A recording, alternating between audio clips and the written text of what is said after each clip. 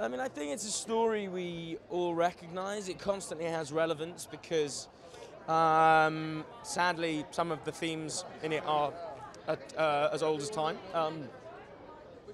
Tale as old as time. I think this version is very exciting because it's sort of fairly unrecognisable as Robin Hood, other than the fact that it's about an archer who steals from the rich and gives to the poor. It's made in the mould of a superhero film. It's my mum. Okay?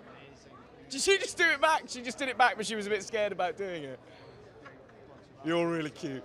So it's a story that has been revamped in a way, I think, for a superhero-going audience. You know, it's the original superhero. That's what our movie is. A regular human being who learns an incredible ability from Jamie Foxx's character John.